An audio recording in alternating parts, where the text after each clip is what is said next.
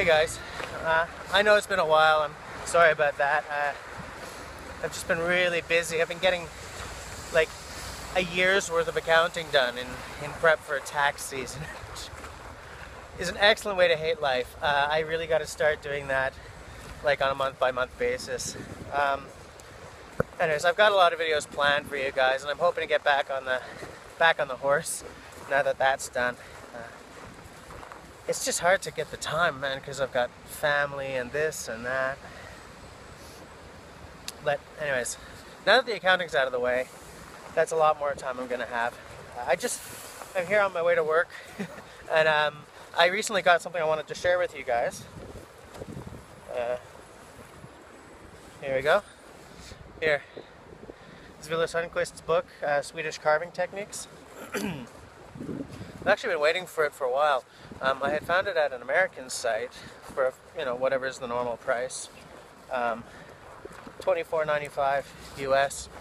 But once you worked in the shipping to cross the border, it was 41 bucks US. I was like, no, forget you, I can't do that, So I went to Amazon.ca and waited until they had one in stock, or some in stock anyway, which took forever.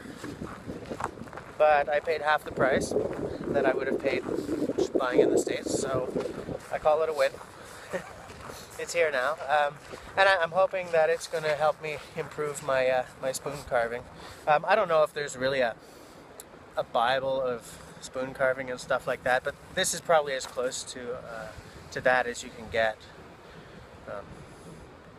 Anyways, I haven't had time to really look at it yet.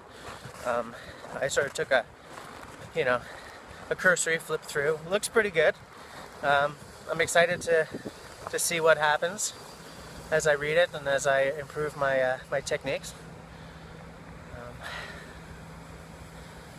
I'll let you guys know how it turns out. How well I like it, and you'll probably see much better spoons and stuff coming from me as time goes on. And as this summer I set up a small workshop at our new place. Well, I'm late for work, so I'm gonna run.